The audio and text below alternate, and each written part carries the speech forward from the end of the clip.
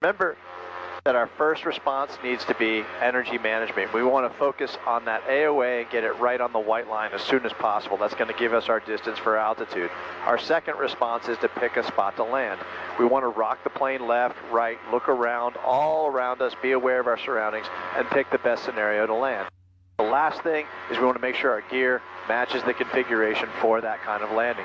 So if we recognize that we're going to put it down on a lake, we want to make sure that gear is going to stay up. If we need to put it down in a field, we want to be ready to lower the gear when it's appropriate. So here's a situation where we're flying along and you can see that lake in the lower left. I want to pull the power back, simulate that engine loss. Notice I immediately go to my AOA and I hold that white line.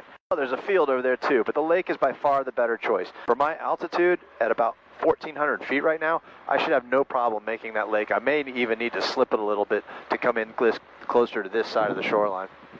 So I'm going to continue my checklist now. I've done the first two parts. I've maintained awareness of my energy state, getting it onto that white line and keeping it there. I can trim it up to help myself. Second, I've picked the landing area. We know this lake is going to be the desired location. Third, I want to check my configuration of the gear. In this case, there's not going to be any changing it. I'm going to land on the lake, so I want to make sure that that gear is in the up position for a water landing.